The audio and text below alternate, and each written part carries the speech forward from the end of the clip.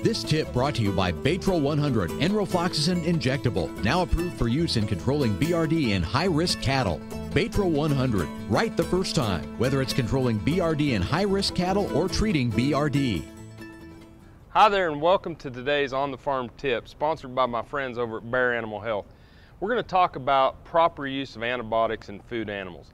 The first thing we want to make sure is that we have a valid veterinary client-patient relationship so that we make sure we pick the right drug for the syndrome or illness that the animals have. We want to make sure we have the proper route of administration, make sure that we have the proper dosage rates, and make sure that we're doing things that it says to do on the label. We want to make sure that we follow and adhere to label directions for the proper withdrawal time, meaning from the time I treat the animal until the point in time that that animal is clear or ready for slaughter.